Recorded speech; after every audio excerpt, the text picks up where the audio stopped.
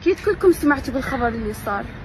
شخص عراقي ماخذ إذن من الشرطة السويدية. قرآن اللي يسواكم ويسوى دولتكم اللي حرضتوا على هذا الشيء وخليتوا هذا الشخص يحرق قرآنه. واليوم أنا راح أحرق جوازكم وما أتشرف بحياتي أزور هذه الدولة بعد. حسبي الله ونعم الوكيل على كل شخص يحرض على العنصرية ويحرض على هذه الأشياء. وهذا الجواز السويدي اللي ما أتشرف بحياتي بعد أرجع للسويد. وهذا جوازكم مثل ما تشوفون لا يحترق مثل ما حرقتوا قرآننا. Assalamu alaikum brothers and sisters. Here I've seen this Iraqi lady who is also a citizen of Sweden.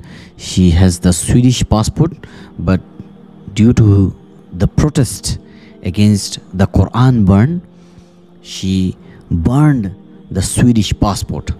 Subhanallah, what a brave girl she is. She said if an Iraqi person is burning Quran in front of Iraq embassy in Sweden and the government is supporting it, then she said, I don't need the passport of that country. She burned the Swedish passport in protest to the Quran burn. Subhanallah. My beloved brothers and sisters, Quran is the word of Allah. Quran is the guide. Quran is the nur. Quran is the light. If you love the Quran, you have to recite the Quran. You have to understand the Quran. You have to learn the Quran. You have to protect the Quran. You have to respect and honor the Quran. They cannot do any harm to Islam by burning the Quran. The Quran is in the hearts of the people. Allah subhanahu wa ta'ala said in the Quran, Inna nahnu nazzalna dhikra wa inna lahu lahafizun.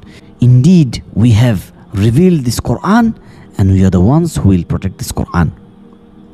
But at least we have to feel bad, we have to protest, we have to support, we have to show respect to the Quran. And if anyone wants to dishonor our Quran, burn our Quran, we have to at least protest and condemn it. May Allah give understanding to the people. May Allah forgive our shortcomings. And may Allah give us the ability to recite the Quran, memorize the Quran, learn the Quran, and live by the Quran. Help us build an Islamic studio at www.islamicstudio.org, link in the description.